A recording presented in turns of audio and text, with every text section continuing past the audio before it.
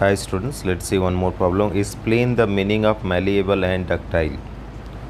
What is meaning? Malleable? Metals which can be beaten to sheet are said to be malleable. Metals which can be beaten to sheets are said to be malleable. What is ductile? Metal which can be drawn into thin wires are said to be ductile. Metals which can be drawn into thin wires are said to be ductile.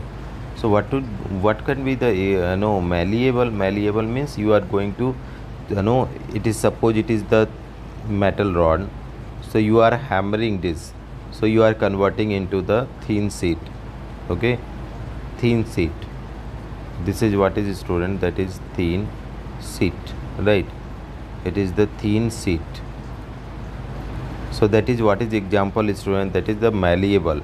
This is example is what? Malleable. And if you talk about, that is, if you are having the metal and you are converting into the wire, student, wire, okay, thin wire, so that is what is you are doing. The wire means ductile. So malleable is you are converting into the thin sheet by hammering it out, and ductile means you are drawing into the thin wire. That is what the ductile. Thank you so much for watching, friend. If you find this video helpful, please do like and subscribe the channel, and don't forget to comments.